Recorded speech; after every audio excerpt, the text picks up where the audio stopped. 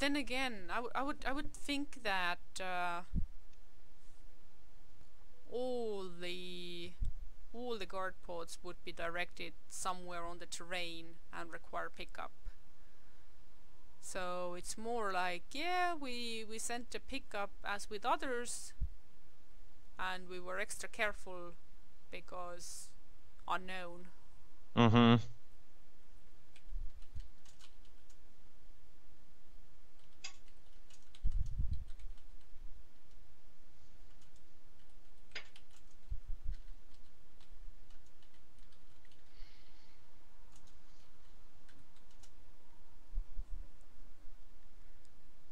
And that's where he could say that,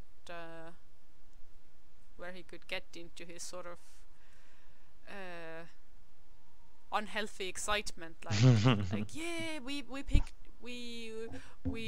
went after our people, and then there was this one pod with the blinking alert.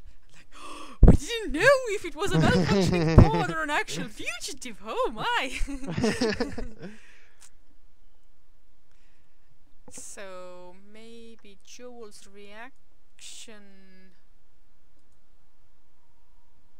is not appropriate here. It's more like she notices that he's kind of too happy about it.